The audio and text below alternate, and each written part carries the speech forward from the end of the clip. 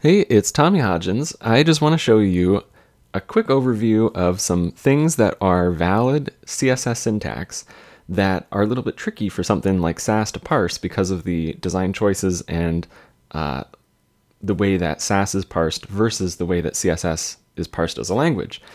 So all of these examples that I will show are 100% valid CSS syntax. They can be parsed by the browser. You can look at them in the CSS object model, and you can get back a stringified representation of what the browser saw. So even though these examples look a little bit weird, I guarantee you that they are valid, and I can prove that. So that's what we'll do first. Then we'll take it over to Sass and see what happens with it. So the first thing that I'm going to do in this demo, anything I paste into this editor is going to be parsed as CSS by the browser, and then it's going to loop through each of the rules and give me the parsed CSS text that it found for the selector, the rule, all of it. And so we'll be able to see what the browser saw. So I'm going to paste in our test file. And as you can tell, this comment was parsed and read and successfully dropped. It's not a rule. So these are only the rules from this style sheet. So the first thing that we have is an empty, bare bones @supports feature query. There's no condition, and there's no group body rule inside. This is valid, it's just empty. The second one uses the general enclosed production. So if you look in the specification, you're allowed to put pretty much anything you want in the brackets there, as long as there are a pair of brackets. And so this is known to be valid as well. Now here, we've put the brackets after our ident, and so it still satisfies the syntax for @supports. You're allowed to do this. And so this is a way that you could write it almost like a function that takes an argument or something. Again, as long as you've got that pair of brackets, you can put quite a lot of information in there. There's a lot of flexibility in the syntax. So far, all of these are just testing the @supports syntax itself. This one I don't expect to work because I don't think this one's going to work. But here is an example of CSS that is simultaneously valid CSS syntax and valid JSON syntax at the same time. So where this might be really useful is if you were, say, pre-processing a CSS style sheet with a language like JavaScript or a language that could parse JSON, and you wanted to pass information from the CSS to that other language that you're using to pre-process. This would be very handy to be able to do. Now we have an empty media query, and you can tell that it's a valid CSS rule. There's no prelude, no condition, there's no group body rule inside, but it is successfully parsed and it's a real thing. Here we've got a media query that has no prelude, there's no type, no condition. It's just a media query that has styles inside. It wouldn't apply by default, but this is perhaps something that JavaScript or something could come and supply this prelude later or at the right times. And so it can be very useful in the browser to have something like this to be able to be parsed and held and accessible. So that's another valid thing that we have. Now here I've got 3 different rules. In each one I have declared a variable with a percentage inside, just 50%. And I'm going to try 3 different functions. There's an invert function, a grayscale function, and a saturate function that go with the filter property. And we are going to use the CSS variable value for the CSS variable number, which here is going to be 50%. So in CSS, this will behave as though we've got filter invert 50%, even though we have chosen to express it a little bit differently. So now that we can see that all of these rules are valid CSS, we can see that the browser can round trip them, can parse them, and stringify them back to us. Let's go ahead and pop this into Sass and see what happens.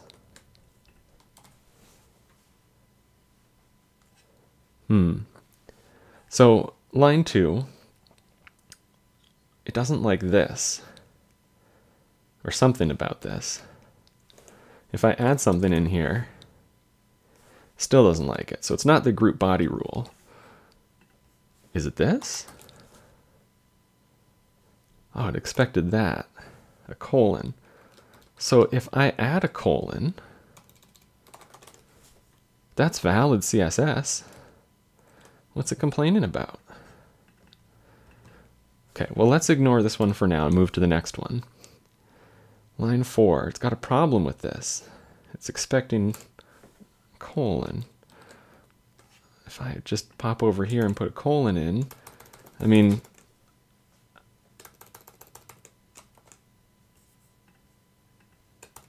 not sure what it wants here. I mean, it wants an expression. That's strange. So let's skip that one for now. Here it's expecting the word not. Still doesn't like it.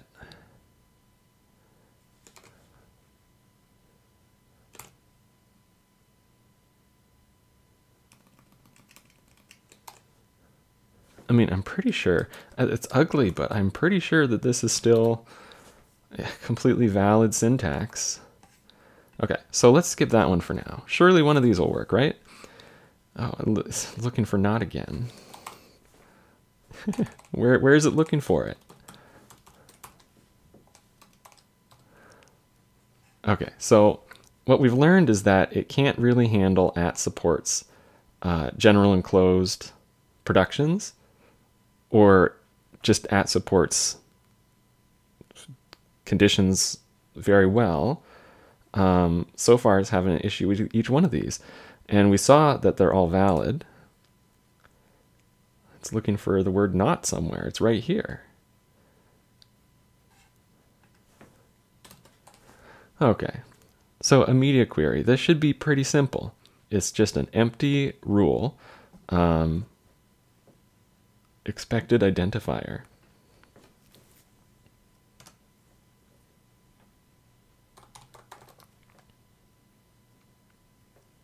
Still doesn't like it.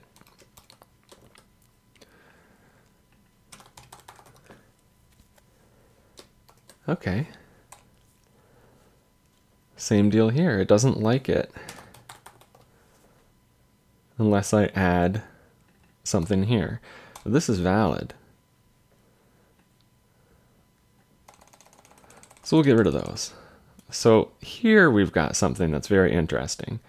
It says that my 50% is not a color. Now I know this, but I don't know why it's an error.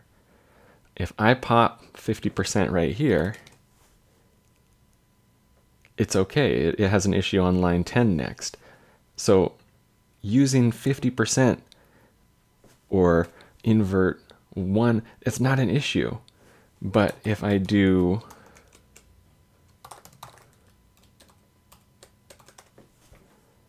that, all of a sudden it's saying, whoa, the number that you put in here is not a color. Same deal here.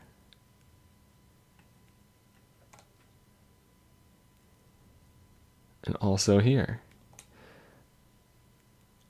Now, for the previous ones, I believe that there are Sass functions named invert and grayscale, which may apply conditionally, but I don't believe that there's a saturate function.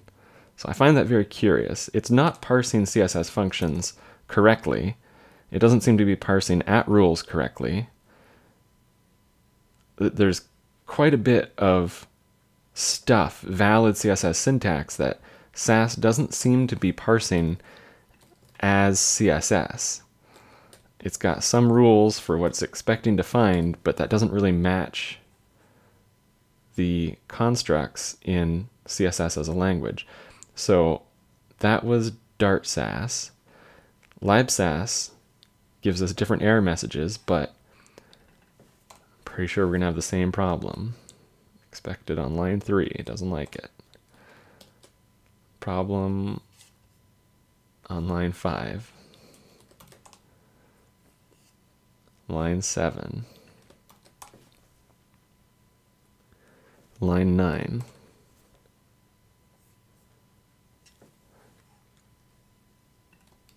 Line 11. Media query expression must begin with the bracket. That doesn't seem to be the case in CSS.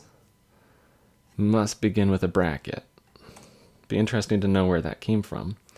Argument color of invert color weight, 100%.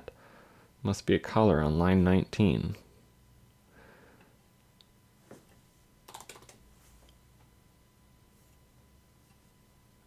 So if I change it to 50%, it's fine, even though that's not a color.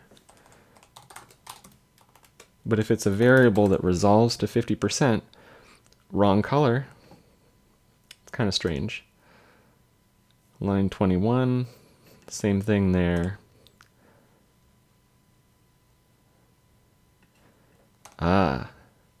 So this one, lib Sass, can handle this saturate one, where Dart Sass could not. So perhaps there's a difference between lib Sass and Dart Sass. Either way, there's quite a bit of valid CSS that you can't even run through Sass. It's not that it will do the wrong thing, it's that it won't even be able to parse it. You can't even process the remainder of your style sheet. It doesn't even know what it's reading.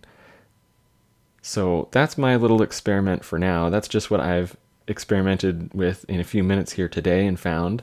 I've run into stuff like this in the past, and especially with upcoming things in the new drafts, there's tons of stuff coming in CSS that obviously it's not using an invalid CSS syntax, but the problem is that it is something that either the preprocessor has already used for a different purpose or didn't anticipate could exist, and because it's not being parsed, it doesn't seem to be parsed according to the rules of CSS, it won't be able to support it. So one thing that we know is coming, we're starting to see browser support for it, but like this is the way of the future, is in the past when you would write RGB or you'd write RGBA function with a value, you can see both of those are parsed and valid.